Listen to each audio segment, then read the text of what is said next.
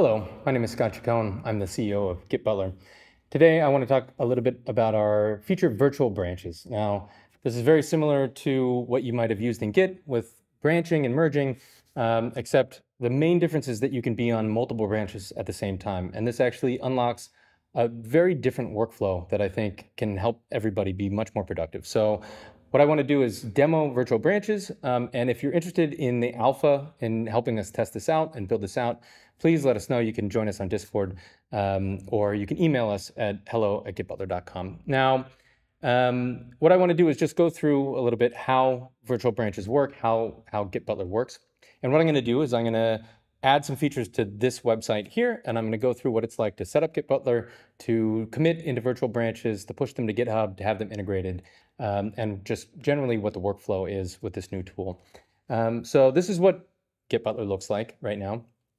And basically what we want to do is we want to add a new project. What you're going to do is you'll find it on your file system and you'll open it. Now, right now you have to have an actual Git project. So it has to be, you have to run git init. Eventually we'll be able to do that, or we'll be able to clone something for you, but we assume you have something on disk right now. So and it asks if you would like to connect to this to an existing site. So with GitButler Cloud, we can synchronize all of your changes and all the file system changes that we see up to our cloud. You don't have to do that. I'm going to do that for the purposes of this demonstration, but it's not necessary. You can keep everything completely local. Now, once that's done, you have to choose what's called a base branch. Now, this is normally a trunk, right? Sort of what production is, what production means for you. And GitHub does this too. If you're on GitHub, you have to choose sort of a default branch. And that means, when you open a pull request or something, that's the default that it will try to have that pull request merge into. We do the same thing, except instead of having sort of a local master branch and you're pulling and you're creating local branches off of that, what we do is we say, tell us what your trunk is. And then everything that's different from that, we'll just assume it's a branch. It's a branch of some sort, and we'll account for it that way.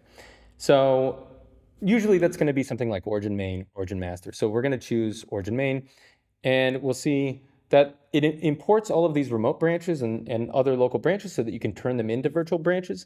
And if you're on a branch, it will also try to import that work too. Now, we can see that actually we don't have any current virtual branches. We didn't have any work on our main branch when we switched. We do have one remote branch that it can see, and it will fetch in the background every once in a while and look for remote branches so you can see kind of what your colleagues are working on or what's upstream. Right now, we're up to date with origin main, so it's pretty straightforward. So let's go in and let's start working, right? We're not going to create a branch and start working on it. We're just going to start working. So we'll go in here and we'll say it's your code concierge instead of your code butler. Now, we can go to our website and we can see now it's changed to your code concierge instead of your code butler. And we can go into GitButler and we can see it's already created a virtual branch automatically for us because it saw something different. It's concierge instead of butler. And we can say, this is copy change something. And we can commit that. And actually, one of the nice things that we can also do is generate a commit message. This is going to be a little bit overkill for this type of thing, but if you have lots of changes, it's actually relatively nice to have it go to our servers, if you allow us to, and send the diff up and say, okay, here's a commit message for you. So we can commit that with that commit message. Now, you can see that we have this change locally. Now, let's say that we actually want to make another change. So we go in here and we can see, okay, it added another change. It knows kind of, here's the branch, here's another change. We can commit that as well. But let's say we don't want to do that right now.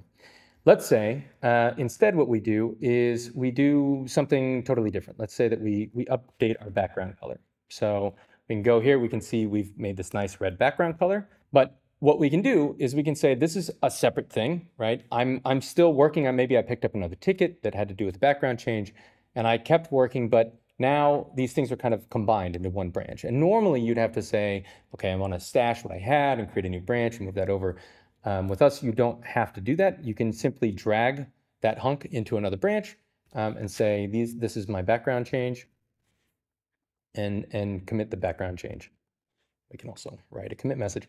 Now, again, there's a local commit that's made for that. Okay, so now we have our copy change in one branch. We have our background change in another branch. And let's say that we see some work from upstream. So let's say that somebody merged in upstream, one of your colleagues or something, and what Git Butler is going to do is it's going to check in the background every few minutes, or you can hit this button and make it sort of manually refresh. But if you see something, there will be a little tag here, and it'll say there's some upstream work, right? And so somebody's put some upstream work in here. And what's interesting about this is that let's go to our website. Here we have commits in 2 different branches, right? And the change that I'm about to merge in is it adds a little link up here with blog and about us. But actually, real quick, let's see what happens with our virtual branches. So one cool thing about our virtual branches is that we can apply them and unapply them whenever we want to. So if I, let's say, want to unapply my background change, I can just click this thing and it takes it out, right? Or if I want to, let's keep going down here, I want to unapply my copy change, I can apply it, I can unapply it, I can sort of add these in whatever order I want to, right? But let's keep them both applied. And now let's integrate upstream, right? So we have some upstream changes. We can click on this and look at this, right? Okay, it's reverting some jobs link thing.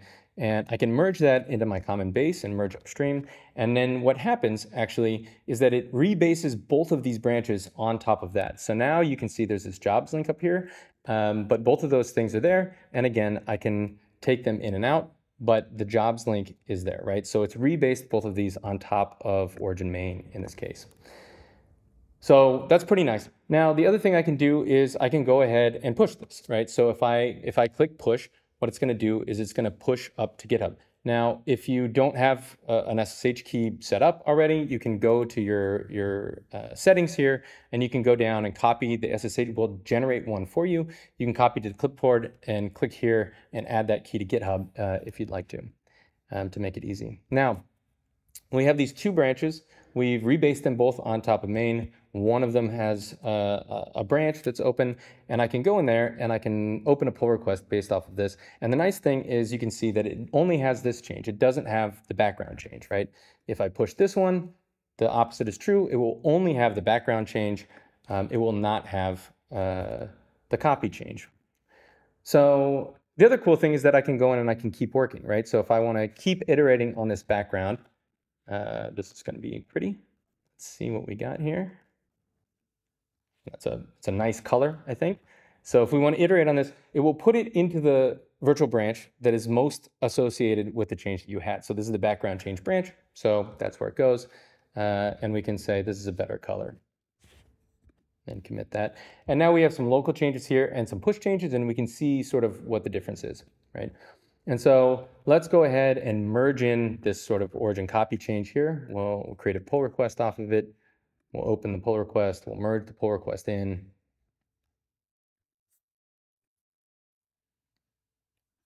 And delete the branch. And then when we go back to Git Butler, it will check. It sees, hey, there's some upstream work. And it notices that the branch that you have there is already integrated, right? And so it can see, it's actually not merged. You're still on the branch that you're on, but it sees in upstream, in origin main, this work is already integrated, right? And so when you go and you merge into common base, it simply notices that and it pulls that branch out.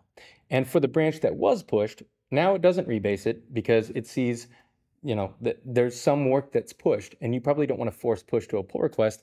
In the future, we'll be able to change this. So you can rebase the branch and open a new pull request or something, but we don't want force pushes. So right now what we do instead is we merge that in. So now we just have this background change in our site, but the concierge is there and the jobs is there. And when I take this out, all it does is change the background around. And now I can push this up. I can create a pull request based off of this as well. So that's sort of an overview of virtual branches and how you can work on virtual branches. And again, I can go in, I can keep working, I can keep creating new pull requests, new branches, merging them, pushing them, and then they get taken out. As soon as they're integrated upstream, I can just kind of leave them there as long as I want to. And then as soon as they're integrated, it'll tell me, hey, this is integrated. And as soon as I merge or integrate sort of upstream, whatever the trunk is, whatever production is, and it sees, okay, that's done now, and it just automatically removes that branch for me. And so what it ends up doing is making it so that you don't have to create branches a lot, right? You're just sort of moving work into branches, creating them on the fly as you need them, rather than before the fact. and you're not deleting branches, it's noticing that you don't need them anymore, and it's taking them out based on when it sees the work upstream. So it really simplifies a lot of what you're doing. It's rebasing for you automatically, it's merging for you automatically, and it's testing, can I do this or not? Next to each branch, it'll tell you, you can merge this, you can't merge this.